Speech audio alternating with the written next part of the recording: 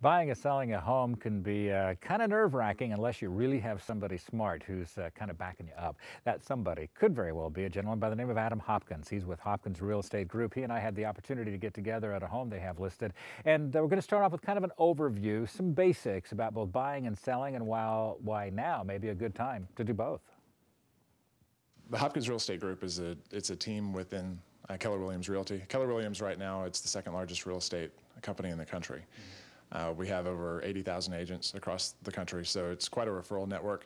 So within that company, we have a small team of 5 agents that we work as a core unit to make sure that everything that needs to be handled in the purchase or sale of a home is taken care of. What are the benefits of that to your sellers and buyers of coming from a company that has such breadth across the country?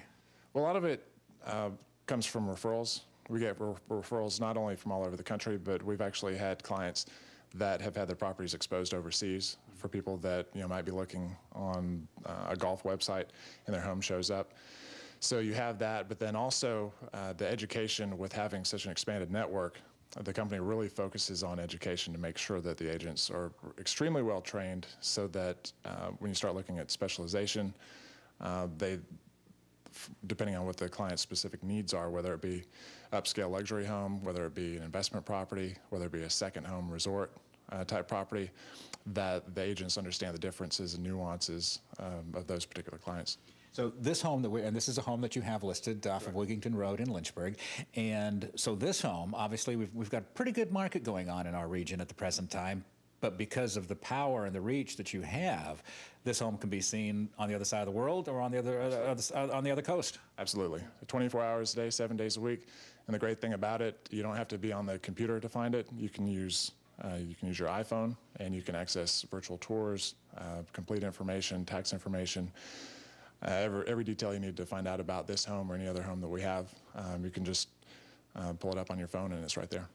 Of course, the question that everybody's been asking, and I think this question is getting more and more positive, particularly in our area, is now a time to sell? Is now a time to buy? Because we can't sell without buyers, so it's got to be a good time for both. That's right, and the answer is yes to both.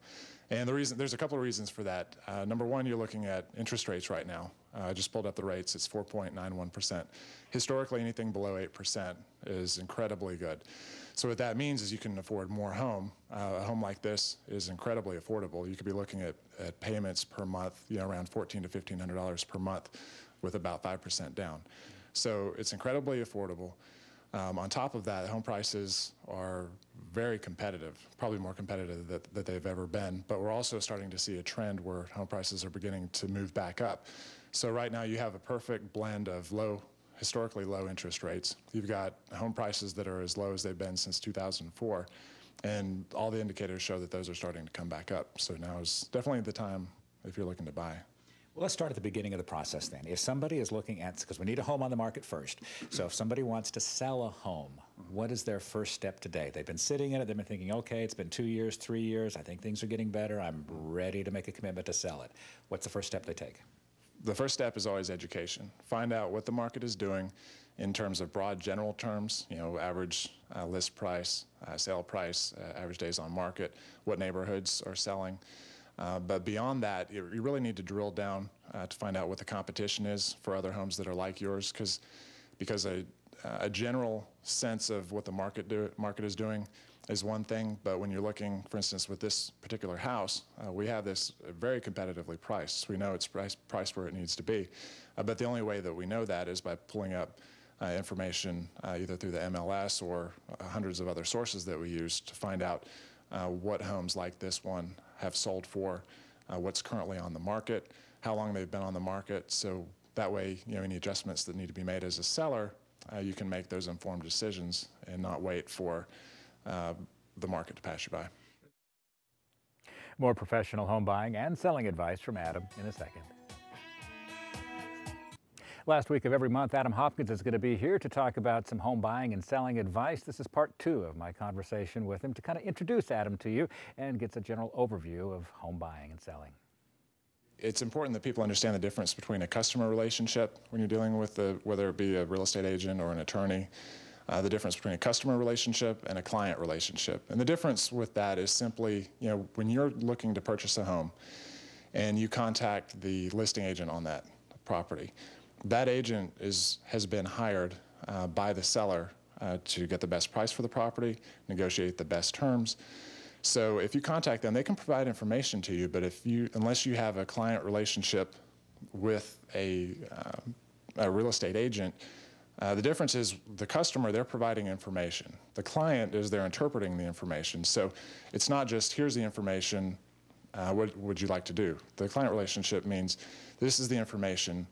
Based on your goals, these are the implications. So is this going to help you move closer to your goal or further away? And that's really what it means. And if you're going to compare that with sitting down with an attorney, you can go to an attorney and they can draw up a contract and they can lay it out and say, well, here's your contract. But the difference is when you're dealing with a real estate agent and you have that relationship as a client, they can sit down and go through and explain exactly what each clause in there means to you in everyday terms. So it's not all legal jargon. As and again, we're having this conversation in a home that you have listed on the market right now off of Wigington Road in Lynchburg. And I guess actually we're in, this is probably Bedford County where we're located at the present time. We're in the city. It's in the city here. See, now that's that whole point about information, because if somebody's looking to purchase, they not only want to know the neighborhood they're purchasing in, what the services are available, what the taxes are, and I thought this was Bedford County. I was wrong. You corrected me. Well, that's our job. That's what we're here for. That's why we're getting paid. As professionals, we do this every day. I've been doing this for 10 years.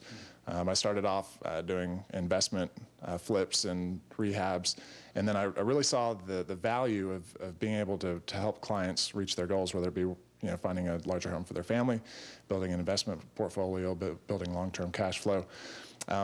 Regardless of if you're buying or selling a home, it's important to look at it in terms of if you were looking to make an investment and you were going to spend $300,000 on stock. Let's say you wanted to go to E-Trade and invest $300,000. Does it